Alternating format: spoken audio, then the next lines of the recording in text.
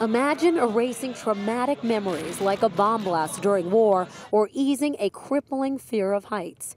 Researchers in Brooklyn, New York, led by neuroscientist Dr. Todd Sachter, made a significant discovery about memory, which could be crucial to treating post-traumatic stress disorder, addiction, and could even help with memory loss. People for thousands of years have wanted to know what is really going on in your brain when you recall like a childhood memory, like your earliest memories. What is that really about?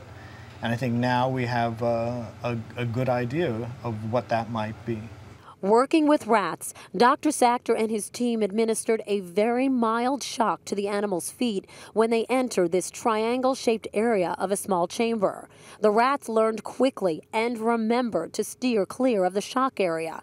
But after their brains were injected with a simple molecule called zip, the rats forgot about the shocks and headed right back to the danger zone. It is a memory eraser, because we tested in many different ways to try to see if the memory ever came back when the drug wore off, and it never did.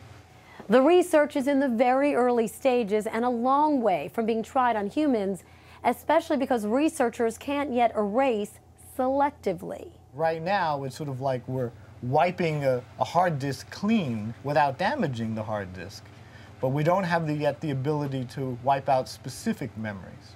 All of this may sound like science fiction, and while it raises profound ethical questions for use on people, scientists still say it's a promising window on the brain. Kelly Wallace, CBS News, New York.